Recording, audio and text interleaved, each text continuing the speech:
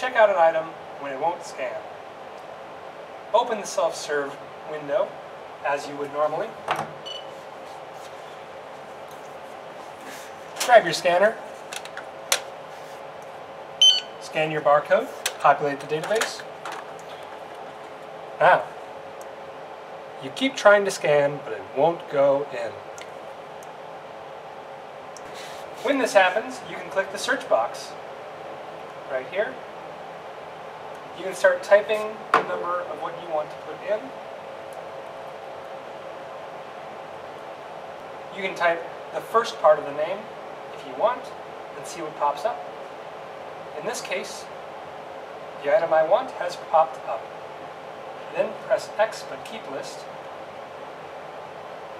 There you are. You want to press the Add to List button, this one. Highlight it. Then press the Add to List button.